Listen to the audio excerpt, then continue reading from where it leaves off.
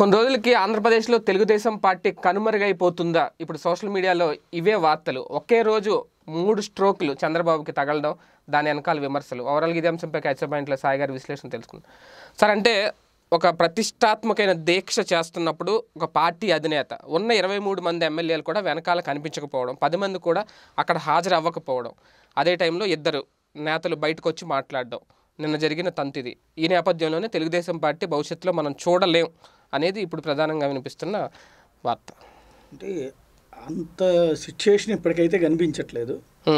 వీళ్ళు మామూలుగా అయితే కంట్రోల్ లేదు. రీజన్ ఏంటంటే తెలుగుదేశం పార్టీ ఒకప్పుడు ఎన్టీఆర్ గారు బతుకున్న రోజుల్లో ఉన్నటువంటి సిస్టమ్ కానీ, చంద్రబాబు గారు 2004కు ముందు ఉన్నటువంటి సిస్టమ్ ఏంటంటే కన్స్ట్రక్టివ్ బ్యాచ్ ఎక్కువ ఉండేది. జేబుల్లో డబ్బులతో పార్టీని నడిపిన వాళ్ళు, పార్టీ కార్యకర్తలకు ఖర్చులు పెట్టినటువంటి వాళ్ళు, దాంతోపాటుగా పబ్లిక్లో మంచి ఇమేజ్ ఉండేది ఎక్కువ మందికి. ప్రతి ఎమ్మెల్యే క్యాండిడేట్ కానీ, ఈవెన్ నాయకుడైనా, కార్పొరేటర్ అయినా, ఎవరైనా సరే సొసైటీలో గందరగోళాల క్యారెక్టర్లు కాకుండా ఒక బాధ్యత కలిగినటువంటి బ్యాచ్లు ఉండేది. అదే సందర్భంలో కాంగ్రెస్ రౌడీలను ఫేస్ చేయడానికో, లేకపోతే కాంగ్రెస్లో అప్పటికే పాతుకుపోయి ఉన్నటువంటి ముద్దులను ఫేస్ చేయడానికో జిల్లాకు ఒక్కొక్క రౌడీని మాత్రం టీడీపీ కూడా ప్రోత్సహించింది ఎన్టీఆర్ హయాంలో.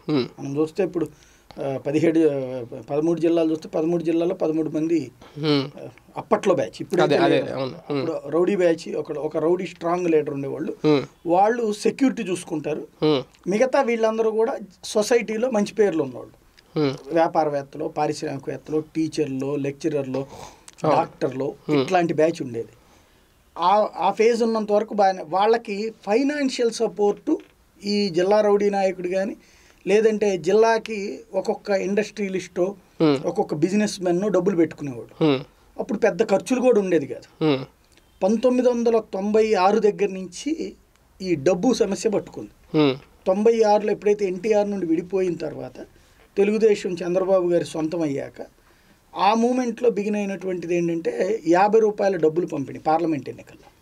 అప్పుడు జరిగినటువంటి బై ఎలక్షన్స్ సందర్భంలో 50 రూపాయలు చొప్పున డబ్బులు పంచడం అనేది ఫస్ట్ ట్రిప్ అప్పుడే ఎలక్షన్స్లో జరిగింది.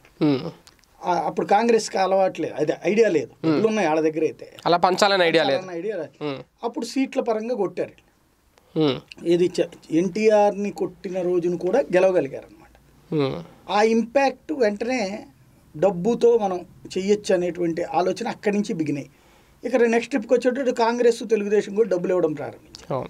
డబ్బులు ఎక్కడి నుంచి వస్తాయి నెక్స్ట్ ఇచ్చేసిన తర్వాత, ఈ ఎక్కడి నుంచి వస్తాయి అనేటప్పటికీ 99 తర్వాత నుంచి ఒక ఆన్సర్ కనుక్కున్నారు. అంతకు ముందు వరకు ఏంటంటే జేబుల్లో నుంచి తీసుకొచ్చి పెట్టారు. ఖర్చు పెట్టినోడు మళ్ళీ రిటర్న్స్ ఎక్స్పెక్ట్ చేస్తాడు కదా. దానికోసం ఏంటంటే జిల్లాకి ఒక్కొక్క ఇండస్ట్రియలిస్టు, ఒక్కొక్క వ్యాపారస్తుడు, అంటే కాంట్రాక్టర్లు, అంటే అప్పటిదాకా ఉన్నటువంటి ఈ ధనవంతులు, కొంతమంది సహకరించేటువంటి దయాద్ర హృదయాల్ని పక్కకి వెళ్ళిపోయి కాంట్రాక్టర్ల రంగంలో దిగేశారు.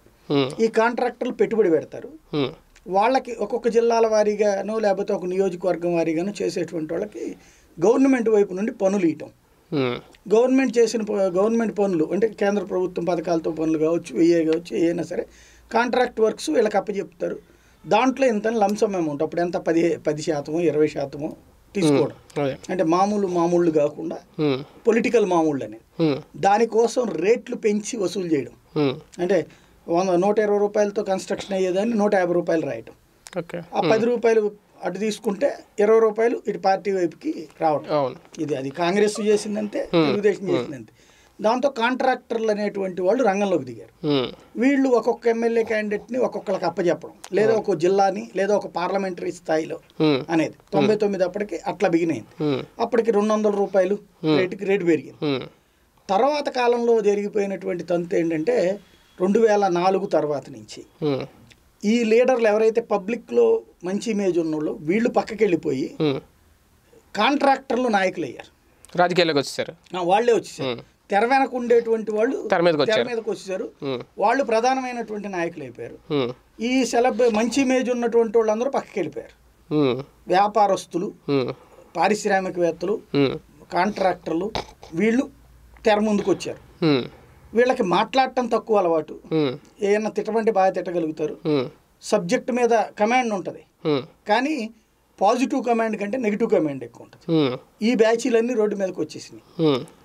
వీళ్ళందరూ ఎప్పుడైతే లైన్లోకి వచ్చారో వాళ్ళ చూపు ఇక్కడ రోడ్డు వేయిద్దామా, కాలువ వేయిద్దామా, ప్రజలతో మంచి అనిపించుకుందాం, ఇది కాదు. మనం పెట్టిన సొమ్ము 100, నెక్స్ట్ 1000 వస్తుందా లేదా, బిజినెస్. ఇది బ్యాచ్, ఇది ఎంకరేజ్ అయింది. 2004 వరకు కొంత ఉంటే 2009కి వచ్చేటప్పటికి ఇది పతాక స్థాయికి చేరిపోయింది. రేట్లు కూడా పెరిగిపోయినాయి, 500, 1000 ఇట్లా పెరిగిపోయినాయి పంపిణీ చేసేటువంటి సొమ్ములు కూడా. ఇప్పుడు ఉమ్మడి ఆంధ్రప్రదేశ్ అనుకుందాం, ఉమ్మడి ఆంధ్రప్రదేశ్లో 8 కోట్ల జనాభాలో కనీసం 5 కోట్ల మందికి అయితే పెట్టాలి కదా. 5 కోట్ల మందికి ఇంటూ 1000 రూపాయలు అయితే ఎంత అయిపోయింది? ఒక్కొక్కరు 1000, 2 పార్టీలు అంటే ఎంత అయిపోయినాయి? 5,000 కోట్లు స్టేజీలోకి ఎక్కడి నుంచి వస్తాయి డబ్బులు? ఇది ఇక వీళ్ళని నెత్తినెక్కిని కూర్చోబెట్టుకోడు. ఇక దాంతో ఏమైపోయిందంటే అప్పటిదాకా 100 రూపాయల పనికి 120 రూపాయలు వసూలు చేసేది కాస్త 100 రూపాయల పనికి 1000 రూపాయలు ఇవ్వడం బిగించేశారు. ఇచ్చేసి దాంట్లో 700 కోట్లు 500 కోట్లు 1000 కోట్లతో పని పెట్టారంటే అందులో 300-400 కోట్లు పార్టీకి వెళ్ళిపోతాయి, పార్టీ ఫండ్ కిందకి వెళ్ళిపోతాయి. ఇది మామూలు రేంజ్లో అయితే చాలా. అందుకని ఇరిగేషన్ ప్రాజెక్టులు, R&B ప్రాజెక్టులు స్థాయిని కూడా పెంచారు. ఇరిగేషన్ ప్రాజెక్టులు కూడా భారీ స్థాయి ప్రాజెక్టులు అనమాట. అది ఎప్పటికీ నిర్మాణం జరుగుతూనే ఉంటుంది. దాని జీవితం అది పెట్టినప్పుడు 1 కోటి రూపాయలు అనుకుంటే అది జీవితకాలం దానికి 100 కోట్లు 200 పెరగడమే కానీ తగ్గడం ఉండదు. అది కూడా ఏంటి, ఏడాదికి దాని లెక్క మనకంటే కూడా భారీగా పెరుగుతుంది. మనం 1 ఇంచు పెరుగుతాం, అది 10 ఇంచులు పెరుగుతుంది ఖర్చు మాత్రం. ఇవన్నీ అయ్యాక ఇప్పుడు ఏమైపోయింది, వాళ్ళే ఈ పార్టీలలో వైసీపీకి అయినా వీళ్ళకైనా అన్ని పార్టీలకి కూడా వాళ్ళే ఇప్పుడు కీ రోల్లో ఉన్నారు. అట్లా ఉన్నోళ్ళు ఏం చేస్తారు మరి, ఖర్చు పెట్టి పెట్టుబడి పెడుతున్నారు. బిజినెస్, పొలిటికల్ బిజినెస్ నడుస్తుంది. పొలిటికల్ బిజినెస్లో నడిచింది. ఇక్కడ రెండో పక్షం కూడా అదే నేర్చుకుంది. ఏంటి, గతంలో తెలుగుదేశం 2014 అంతకుముందంతా కూడా రాజకీయంగా నువ్వెంత అనుకున్నావు. 2014 నుంచి ఏంటంటే ప్రతీకార రాజకీయాలు స్ట్రైట్ వచ్చినాయి. అవతల వాళ్ళని దెబ్బతీయాలంటే ఏం దెబ్బతీయాలి, ఫైనాన్షియల్ ఆస్పెక్ట్లో దెబ్బతీయాలి. రెండవది వాళ్ళ చుట్టూ ఉన్నటువంటి వర్గం మీద కేసులతో ఇరికిచ్చేయాలి. చివరికి మన దగ్గరికి రావాలి. ఇప్పుడు ఆ రోజు జగన్ దగ్గర నుంచి పోయిన 23 మంది ఏంటి, వాళ్ళ భద్రతో లేకపోతే వాళ్ళకి సంబంధించిన ఈ పనులు, ఇంకోటి వాళ్ళ ఏరియా డెవలప్మెంట్ యాక్టివిటీ బ్లాక్, అక్కడ అధికార పక్షానికి సంబంధించిన ఇన్ఛార్జ్ వాళ్ళు ఎమ్మెల్యేలు అవుతారు. వీళ్ళు పేరుకి గెలిచినా కూడా బంట్రోతులు అయిపోతారు. ఇవన్నీ 2014 నుంచి చేసుకొచ్చేసారు. ఇప్పుడు దాని తాత అయిపోయింది. ఇప్పుడు వీళ్ళు ఏం చేశారంటే అసలు శాంతం ఏ ఆదాయ వనరులు అయితే ఉన్నాయో వీళ్ళు తర్వాత కాలంలో ఏమైపోయిందంటే రోజువారీ ఆదాయ వనరులకు వచ్చేసారు ఎమ్మెల్యేలు. ఎట్లా, మందు, ఇసుక. రోజుకో 100 లారీలు ఇసుక అమ్ముకున్నారంటే ఓ లారీకి వచ్చి 10,000 వేసుకున్నా మిగిలిపోతుండే. లెక్కర్ బిజినెస్ నెలకు 3 లక్షల రూపాయలు సంపాదించాలి. దాని మీద ఎక్సైజ్ వాళ్ళు కూడా మనోళ్ళే అయి ఉంటారు. ఓ 10 షాపులు వేసుకున్నారంటే 13 లక్షలు వేసుకుందాం, లేదు కనీసం 1 లక్ష రూపాయలు పల్లెటూళ్ళ రేంజ్లో వేసుకుందాం, మిగిల్చుకోవాలనే కాన్సెప్ట్లోకి వచ్చేసారు. ఇట్లా వచ్చిన డబ్బుల్నే పంపిణీ చేయడం. ఈ డబ్బులు ఎప్పుడైతే చేతి నిండా వస్తున్నాయి, ఈ కార్యకర్తల రేంజ్ కూడా ఎట్లయిపోయింది. అంతకుముందు కార్యకర్తలు అనేవాళ్ళు పార్టీ విధానం, సిద్ధాంతం, ప్రజలు ఈ కాన్సెప్ట్లో వచ్చేవాళ్ళు.